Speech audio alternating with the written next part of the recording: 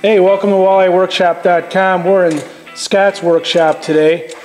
I'm going to be prepping this 9.9 Pro kicker to put on the Pro V here. While I'm doing this, Scott's doing something pretty interesting. He's going to show you guys how to hook up 24 and 36 volt for your trolling motor systems. So let's see what Scott's doing over there. All right, thanks Mike. You know, it seems every year me and Mike get a phone call or two on how to hook up either a 24 volt battery system for their trolling motor or a 36. And it's not like they don't know how to do it, it's just they're a little unsure, so they ask us. They know we've done it 100 times.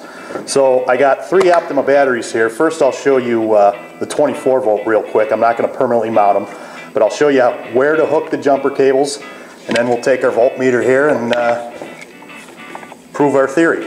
Okay, for the 24 volt system, ignore this third battery here.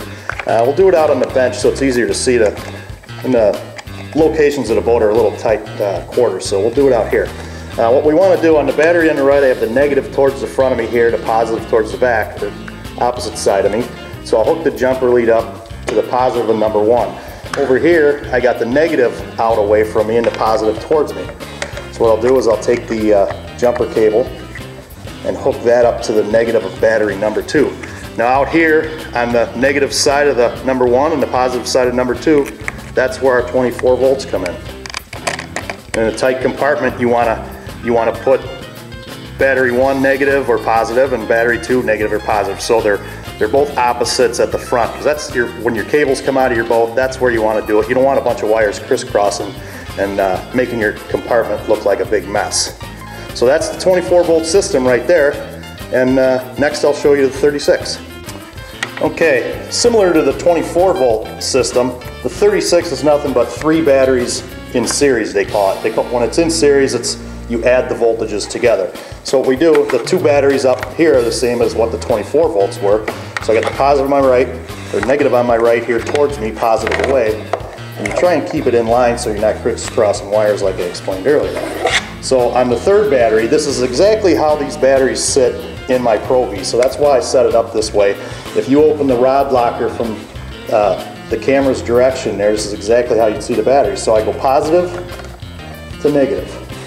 So these 2 batteries would come to 24 volts there. To make 36, you take the positive off this number 2 battery.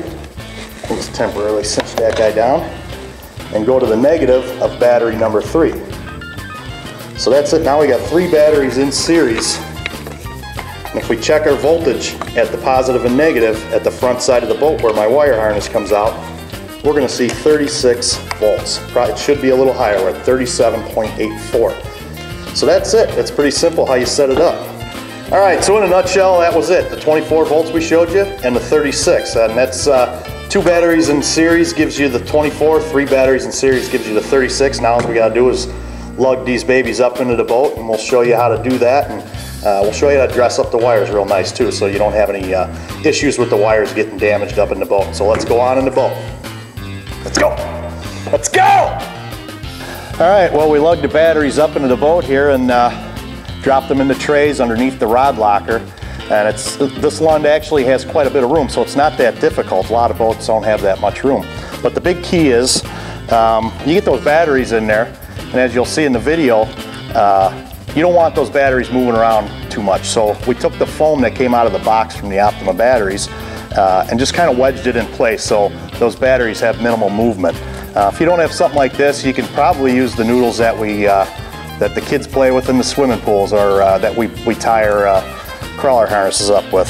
Another thing I do to dress up the wires is there's an adhesive backed, I don't know, it's like a wire tie anchor. You can get at any Home Depot or Menards, whatever. And I use those to dress up the wires, give it some strain relief, so if those batteries do move, you're not tugging on your connections. A loose connection will cause corrosion, and you'll have problems on the water.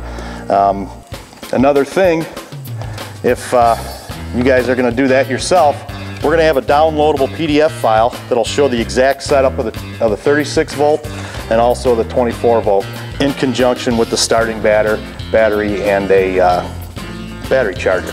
So if you want to do all this yourself, doesn't have to be a new boat. There's plenty of guys out there changing batteries on all their old tubs and Doesn't matter how old the boat is, you got to replace the batteries every few years. So go to our walleyeworkshop.com, download our PDF file, and we'll show you how to do this right. All right, thanks for watching. Next week we're going to show you how to mount the 9.9 Pro Kicker, Mercury Pro kickers to the back of our Pro Vs.